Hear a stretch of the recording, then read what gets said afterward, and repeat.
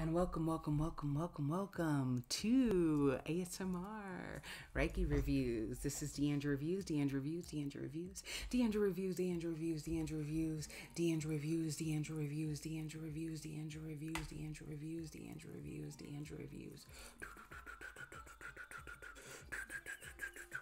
And today's Reiki session is dedicated to healing the past, healing traumas, and it's about Only Murders in the Building, Mabel.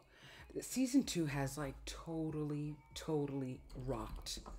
I think that it's so hard as a series to be consistently good and kind of level up. There's always that one season we don't like, or there's always like that, I stay because I like you, but I'm hoping that by season 3 you kind of like yourself more and get a little bit of a path. So we're going to do some cord cutting with some rainforest jasper.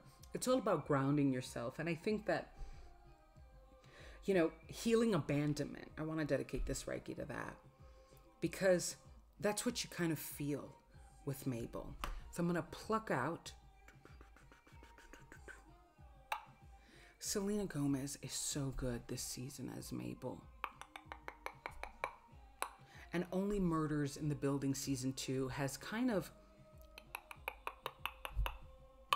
allowed itself as a comedy to embrace seriousness. I think that season 1 dabbled a little bit, like it didn't mind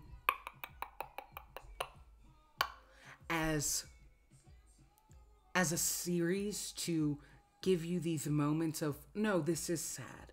No, this is harsh, and this is cruel, and this is death. And I felt like season 2 so far, and towards the ending, which I got to say, is kind of a balancing act. It kind of allows for more seriousness and even more silliness to balance itself. But where last season it was all about, let's be funny, let's be goofy. Let's kind of have a nice pun on true crime lovers. I felt like season 2 was all about healing the abandonment that all these characters have felt, particularly Mabel. And Steve Martin and Martin Short, they're absolutely fantastic. And their characters also have these journeys of kind of realizing that not only their true crime fascination, but how they embrace life is all based off of their abandonment issues. Their abandonment issues with parents, with family members, with people that they absolutely, for a time, built a life with, and then one day just weren't there, or weren't there when they needed them, or they found out through time that they had their own issues, they had their own secrets. And it's very strange.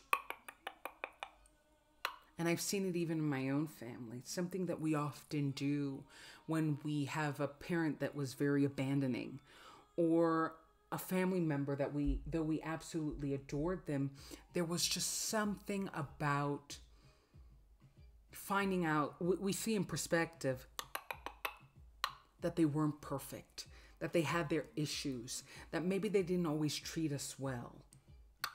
And maybe they weren't as light as we recall them.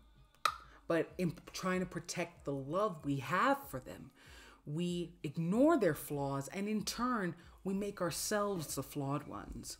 And I think that part of why Mabel's journey in particular is so intriguing is because she's a character that forever, moody. Oh, that was a long one. Moody and snarky she is. And however hard and tough she appears, there's an insecurity to her.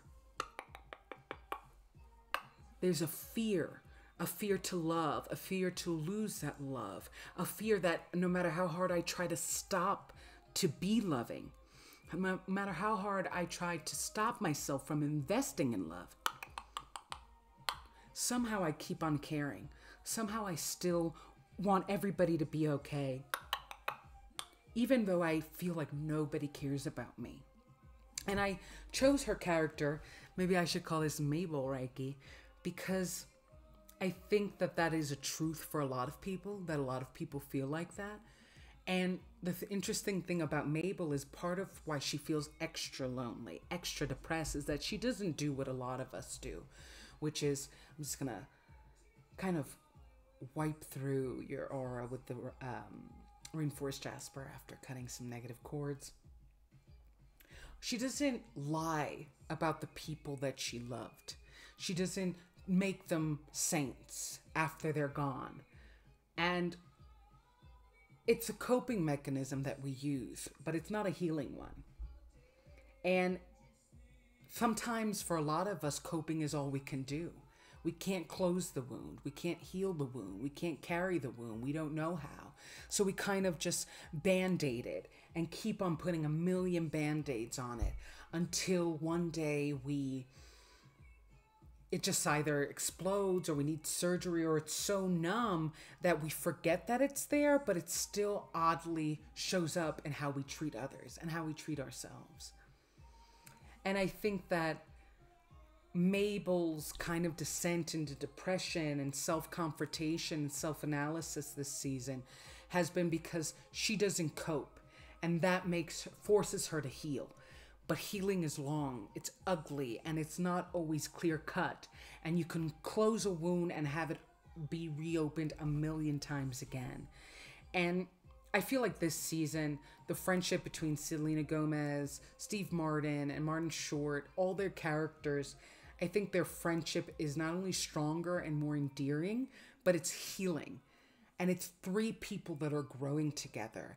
And that's the seriousness, but also the lightness of this series, especially in season 2. These are three people that really, really like each other, that all know what it is to be left behind and have chosen to stick by each other no matter what. And although there are true crime puns, Tina Fey's in it, and Amy Schumer is as well, making fun of true crime lovers and the lengths people will go to be podcast popular. I felt like this season was really about trying to figure out whether our attraction to darkness, to toxic relationships, particularly with ourselves, stem from the relationships of our past, the relationships in particular with our family. So I really, really want to heal your abandonment, and I want you to watch this video 1,000 times again for views. But also, whenever you're feeling down or whenever you're feeling abandoned, and you need to remember that kind of your inner Mabel, there comes a time when you can't just cope. There comes a time when you can't just put a Band-Aid. You shouldn't put a Band-Aid. You have to love yourself. And I hope that you accept and you embrace that healing is ugly, healing is weird, healing is messy, but strength often is. Bravery, strength, resilience, these are virtues, but they're born from ugliness, from war. They're born from the fire. So even though that they're light, they're born from burning your relationships with the past, your toxicity. So you have to be brave.